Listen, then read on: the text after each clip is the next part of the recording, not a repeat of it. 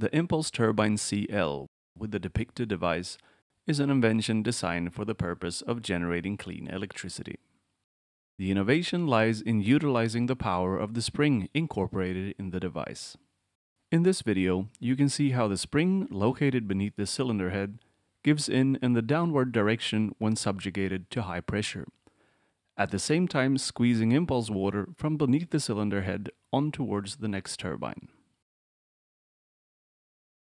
During the rotation of the turbine, every cylinder with a head is subjugated to a lower pressure range whereby the cylinder head sucks in new impulse water.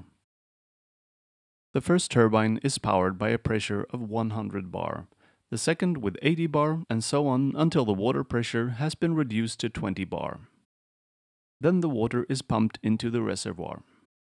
From there, it is directed to a cylinder generating pressure, from where it continues as impulse water to the turbine.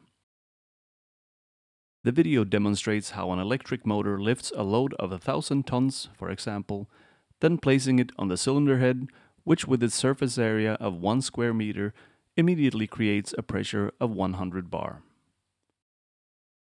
The second and third turbine, each at a water pressure of 80 bar, generate enough electrical energy to lift 1,000 tons every 5 to 8 minutes.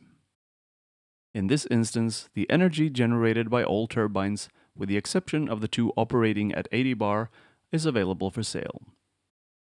The turbine, with the equipment associated with it, can be set up anywhere and used to deliver electricity.